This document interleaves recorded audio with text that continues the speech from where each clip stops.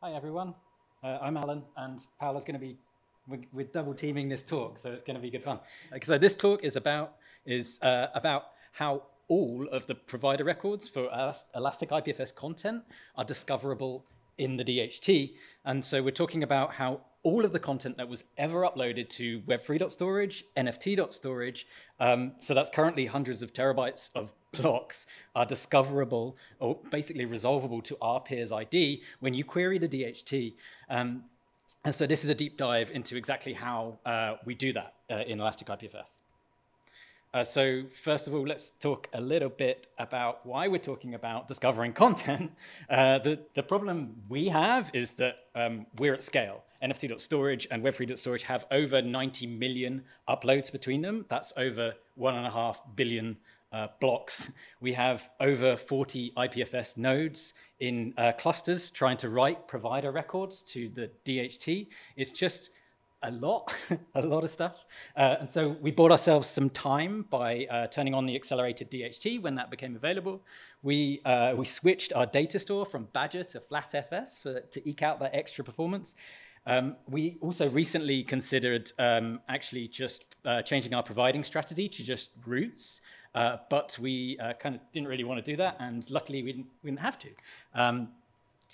There's also wider, as I think Will touched upon as well, there's wider concerns about being a good citizen on the IPFS network, like the number of records we're expecting other peers to store, as well as like the bandwidth costs to kind of send them to them and continually do that. It's quite a lot. I think Will said it was like 4 meg per peer of just provider records.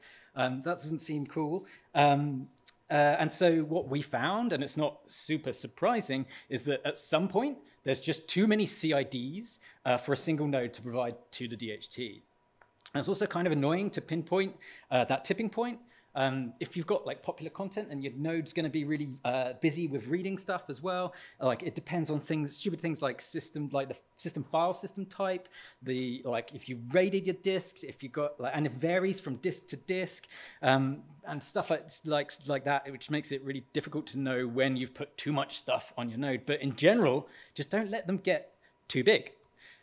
So this is it's not super easy to see on the screen, unfortunately, but it's a graph of the percentage of DHT records found that say that this particular peer has this content. And it's over a period of about a month earlier this year, and it's for one of the oldest nodes in the clusters. That node has got about 70 terabytes of data on it, and it's not doing great. They're very low percentages of found provider records in the DHT. And just so you're clear, we're checking for content we know is stored on this node. So we're expecting to see a DHT record on the DHT. The y-axis only goes up to 55%. So yeah, that node is not having a good time. So conversely, with like 20 terabytes of data, things are a bit better. Still not great. It's got some brief periods of awesomeness, but it's mostly bad. And you can sort of see this slow decline as the disk fills up. It gets worse and worse at being able to provide stuff to the DHT. So there you are. So for comparison, this is Elastic IPFS. This is when, this is happy days. This is when the indexer nodes came online and started slurping up all of the advertisements that we'd been writing. And just to be clear, this is all of the data like we have, everything. And we went from nearly 0% found DHT records to like almost 100 all the time, and it's stayed this way ever since, and it's continually slurping up stuff. This is like hundreds of terabytes of data, billions and billions of CIDs, and yeah, so things are good at the moment. That's really cool. But how does Elastic IPFS achieve this? Well, it makes use of the indexer nodes, and they are purpose-built to map CIDs to content providers for the scale of the Filecoin network. And we're I guess, relatively small compared to the whole of the Filecoin network. But essentially, indexer nodes work by you ask them like who has a CID, and it tells you who has it. For pretty simple, right? Obviously, someone has to tell the index of nodes before you ask them who has it. And there are actually multiple ways to tell an index of node. I mean, 2 ways that you have a CID. And so Paolo is going to tell you specifically how Elastic IPFS does it.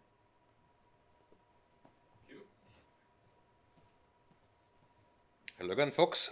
So, as Alan was anticipating, we have 2 ways to ingest data to the indexer node using the API they provide. The first one is based on libp2p and gossip sub, while the other one is a 2-phases HTTP-based one. Let's analyze the first one, libp2p and gossip sub, right? Now, let me ask you one question. How much money do you have? Because that's the main issue here. Because this method is very good, very fast, but the problem is that we cannot use that on eIPFS because we are on the cloud. So maintaining long-living connection is expensive.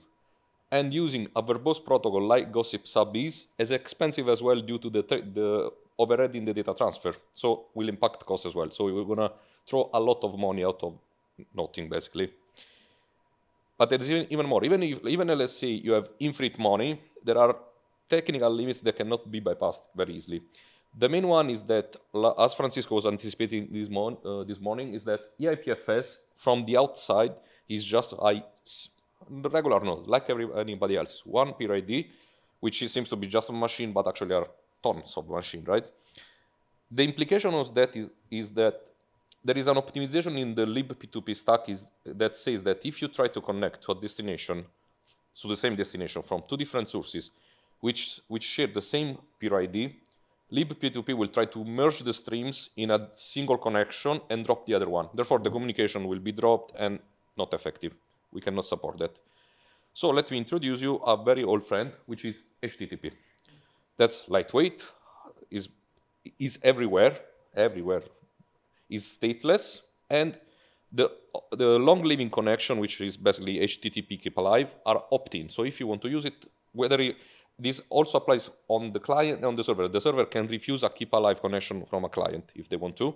So that's the ideal situation from cloud environments because it's very lightweight and you can drop as soon as you need it. So we use that, right? Now, how do we use that?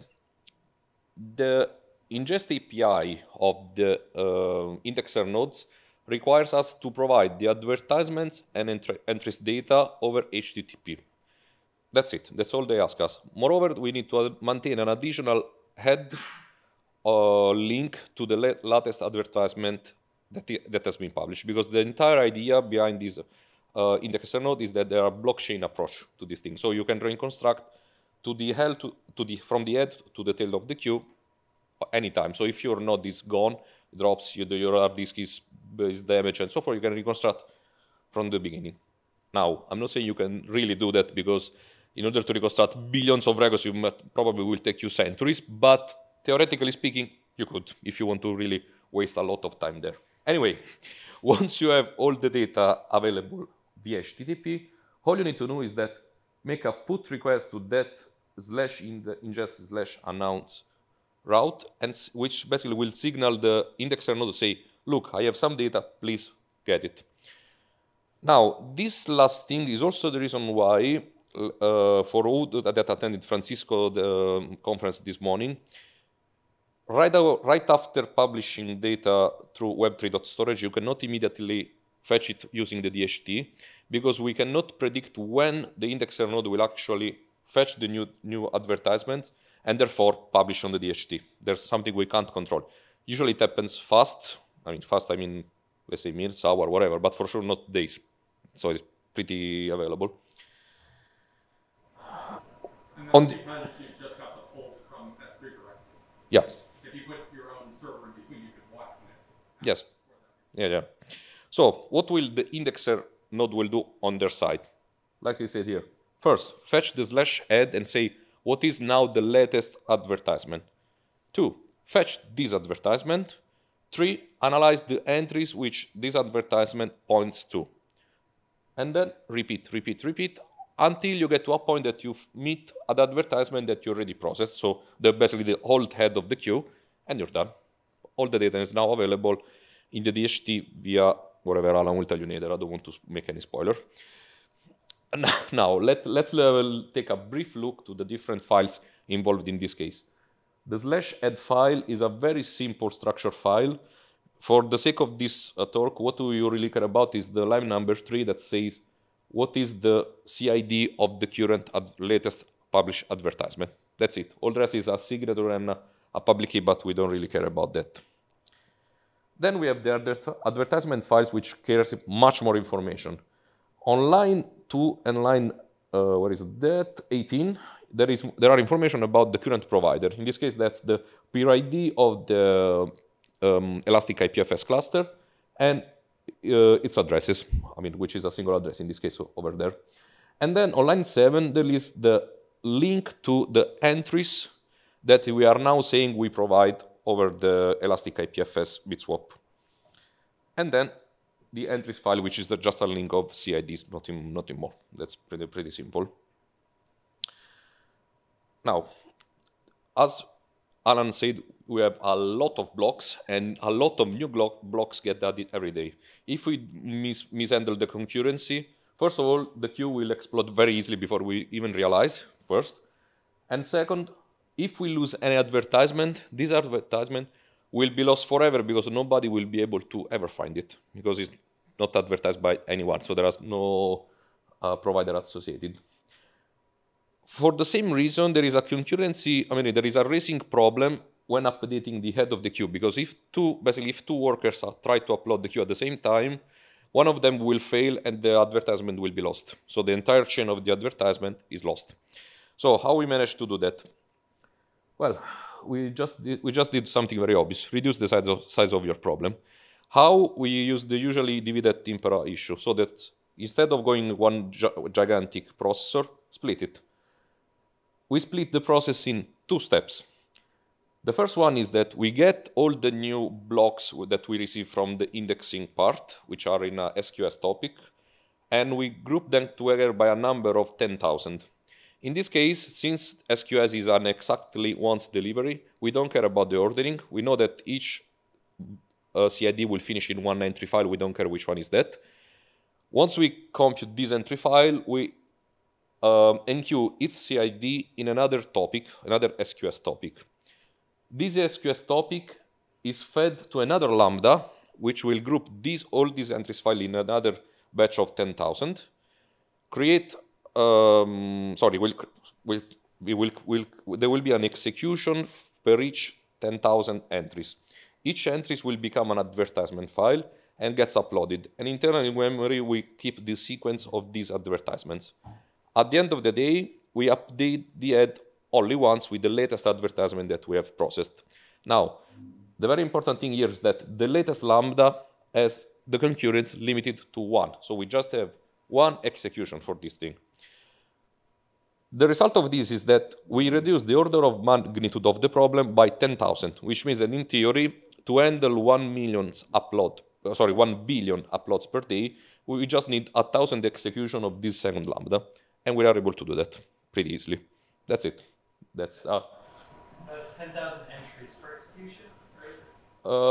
That's the same, because each advertisement is bound to a single entry file. So we group things twice. Oh, my question is that a typo then? You mean over there, right here? You mean here? Yeah. No, it's not. It's not. Because each block goes into an entries file by grouping by 10,000. This block becomes an entries file, and each entries file is mapped to an advertisement. And each advertisement is bound to a 1 execution of the second Lambda, what we call the publisher advertisement Lambda. It's all executed once, but in this case, in the first case, we were grouping manually 10,000. In the second case, 10,000 is a limit given by AWS. So AWS says you can receive up to 10,000 messages per event generated from SQS to Lambda, and that's why we get to 10,000. But each advertisement maps to 1 entry. If you think about this earlier. You see on line 7, jobs maps to a single entry file. Well, this is an advertisement file, maps to an entry file. That's it. And so that's, where was I? Yeah. So that's how we were able to reduce the size of the problem pretty easily and handle the huge load that we have. Finally, this is an overall view of what I just said. That's the diagram of the architecture. So it all starts on the top right, when there is the SQS multi-hashes topic. Then there is the first Lambda execution that will output both to S3 and to SQS. Then goes to a second Lambda, then eventually we'll also update the advertisement to S3, and finally, only once per execution, notify the indexer node that at some point later in the future will say, okay, let me fetch everything. From that moment, data is available to the DHT in a way that Alan will explain you now. Thank you.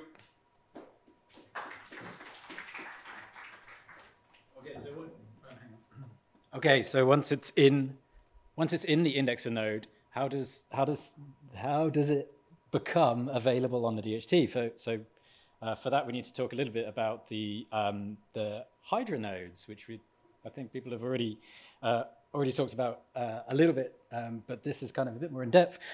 So anyway, how does it become available on the DHT? Well, the Hydra nodes are just IPFS nodes, and they're designed to help the DHT. They position themselves such that when you query the DHT, you're pretty likely to run into one. They're just everywhere, and they're kind of there to help out. The key thing is that they share a data store. So if one Hydra head knows about something, then all of them do. Just like a real Hydra, they share the same belly of data with many heads. And so, yeah, the kind of cool thing about them is that they prefetch provider records. So when someone asks who has the bear, and the Hydra nodes don't know, then they'll respond and say, I don't know. But behind the scenes, what they'll do is they'll actually query the network and find that information. So next time they can tell whoever asks what the actual answer is. So yeah, it's this key kind of like getting provider records and caching them so that next time they're available and also being available all over the network. So the difference now is that the Hydras have been updated, and now when a Hydra is asked about that bear, it actually delegates that query to a network indexer, if it doesn't already know the answer, obviously. And then so the network indexer is able to say that Elastic provider has that teddy bear, and so by virtue of the Hydra heads being prevalent on the network, you'll almost always get an answer without having to explicitly issue provider records to the DHT. Yeah, so there we go. Send it on. Does it get stored at that point? Yeah, I think it gets cached still, yeah. So they'll... So if there's a lot of requests, it eventually is going to cache all the hot set in Hydras. Yes. Yeah, there's a cache in the Hydras. Yeah, I know, yeah. I didn't do the implementation in Hydras. I can't speak to it, like if that's then cached in Hydras. I meant, yeah, Will's nodding, so yeah. Do we know how long it stays there? I think it's an LRU, so I think until it gets pushed out. Awesome. Cool. Okay, so the requests that Hydra make to the indexer nodes are actually what we call reframe messages. It's a spec for transport agnostic request response messages, and what the Hydras use is the find providers method. But this spec is kind of part of a bigger kind of delegated routing protocol that the Hydras are sort of participating in. So that's cool. And then so it sort of ends up like this, where our Elastic IPFS implementation is basically telling the network indexers what CIDs it has, and then the IPFS nodes on the network are able to find that information via the Hydras at the moment. This is kind of a temporary situation. The indexer nodes will eventually, like we talked about earlier, be queryable via IPFS directly and other ways which I'm not entirely in that situation to explain about. But this is how Elastic IPFS currently works and gets all of the data that we have ever available on the DHT for people to query and respond to, and have nearly 100% provider record coverage for all of our stuff. Cool, thank you.